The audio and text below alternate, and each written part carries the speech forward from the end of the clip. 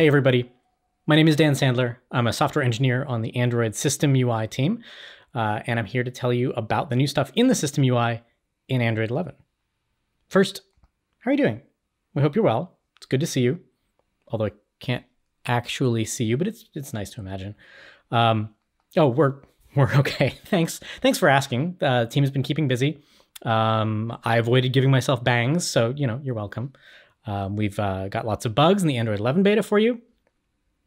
Sorry, we've fixed lots of bugs in the Android 11 beta for you, but we saved some time for features, and I do want to talk about a few of them just real briefly for you today. We're going to talk about conversations, bubbles, device controls, and the media player. All right, let's talk about conversations. We know from our user research and our own personal experience that notifications to and from real people are the most important to us. They bring us the most joy. They're also often the most urgent, requiring a prompt response. Our user research team actually had a really great talk about this a couple of years ago at Google I/O, so I encourage you to go back and check that out. A lot of those conclusions are definitely still valid today. What we've done in Android 11 is added a dedicated persistent space for these notifications so that you can quickly see and respond to them. So let's take a look at that. First, I want to show you Android 10. We've got it here on the left. It's not bad, but could it be better? We have some conversations that are interspersed with less urgent notifications. We have multiple chats from one app compressed into a very, very small space in the grouping system. It's hard to spot any particular sender's name or chat room name, and those avatars are really small and kind of off to the side. Here we have Android 11. The first thing you're going to notice is that we've got a nice separate section just for conversations with a big section header to actually explain what that's for. The next thing you might see is a unread message indicator. We had that in notifications before, but now it's nice and big so that you can see if there's a chat room that maybe got a little bit away from you. It's much easier now as you look up and down the shade to see the names of people and chat rooms that these conversations pertain to. The primary action, the expand affordance, is much easier to see and get to. And of course, once you expand a notification, you can do inline replies or predicted replies or launch through into the app. And then finally, we made those avatars bigger and moved them all to the same spot with the same margins. It looks great. The user can also long press any conversation and mark it as important. That'll make it appear first in the list and break through Do Not Disturb. That's a feature that notifications had already. We've made sure it looks really good and works really well with the conversation space as well. So as a developer, what you're asking at this point is, okay, what do I need to do to get my chat app into the conversation space? All right, get a pen. There's a lot here. Are you ready? Step 1, use messaging style. Step 2, add a shortcut ID. Yeah, that's it.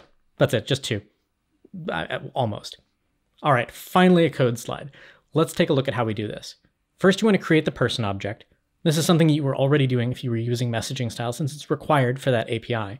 And second, you're going to want to create a shortcut and register it with a shortcut manager. Now, this might be something that you're already doing if you have launcher shortcuts or sharing shortcuts, but now you're going to do that for your notifications as well. There are a couple parts that are new that I want to draw your attention to. First, the fact that you're marking the shortcut as long-lived, meaning the system can hold on to it and use it in other spaces.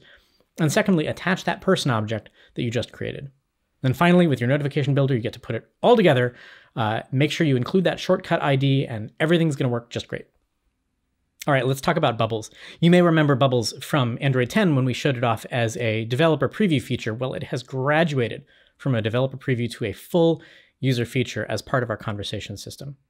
The user can grab a conversation that they're actively engaging with, pull it out into a bubble that floats on top of the phone display as a part of a multitasking feature. To do this, you're going to use the bubble metadata, which we introduced, again, last year in Android 10. But the new thing here is that you're going to add that same shortcut ID that you put together for the conversation space. The bubble is automatically going to pull the icon out of that shortcut ID, make sure it's an adaptive icon as well so that it fills the whole shape of the bubble. And then make sure, as before, when you put a pending intent into the bubble metadata, that pending intent points to an activity that is resizable, because this is a multi-window feature, and that window is going to show up at a different size than the display, so it needs to be prepared to be resizable. In the coming weeks, we're going to have a talk entirely dedicated to all things conversations, bubbles, and notifications in Android 11, so look for that coming soon. Okay, let's talk about device controls. This is really fun. In Android 11, we've created a new dedicated persistent space for your home and Internet of Things controls so that you can quickly find and use them at any time.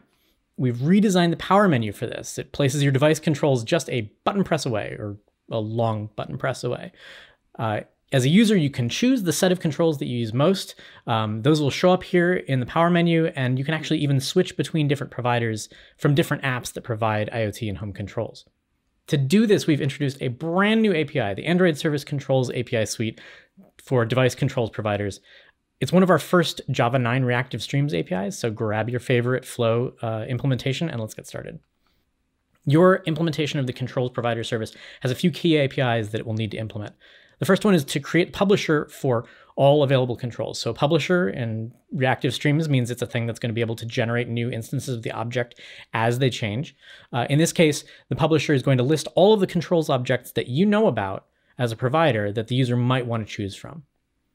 There's a similar API that you also need to implement that is just create publisher for. This is what the system UI is going to use when it knows which are the controls the user really wants to engage with and just wants to ask you for updates about those 3 or 4 or 5 or 20. Then finally, your controls provider service wants to know when the user has clicked on a control, and that's what perform control action is for. You're going to know what control was clicked on, what kind of action it was, if it was a click or a drag, something like that. And then you're going to get a consumer object to which you can pass a status of response okay, letting it know that you heard the response and have actually made the change in the real world that the user has asked for. Okay, here's an example of one of those control objects that your publishers are going to push. It's a simple object representing a light bulb. There are a few pieces. There's a pending intent, first of all, which is a way for the user to long press on the control and get back into your app to be able to control other things inside your app's context. There's also a template that tells System UI how to actually draw that control. And then finally, you'll wrap it all up together in a control builder that holds some state that you then put into the publisher and send to System UI. This is a more complicated example. It's a description of a thermostat, and there's actually quite a lot going on there. I'm not going to read through all of the code here, but this and a lot of other device types are supported by the system. Go ahead and check out the API documentation with the 11 beta. Okay, finally, let's talk about the media player. This is mostly an end-user feature, but there are a few APIs in here too to be aware of. First of all, in Android Lollipop, we introduced the media style notifications so that apps didn't have to keep using remote views for their media playback. And most of you are using media style by now. Most of you. Android 11 creates a dedicated persistent space for all of these media players so that the user can quickly control and even resume content. Are you seeing a pattern here? Yes, we have a lot of dedicated persistent spaces in Android 11 for the stuff that we know users use a lot and need to be able to get access to.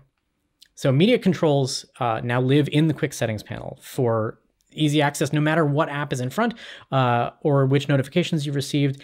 And yes, they even show up on the lock screen.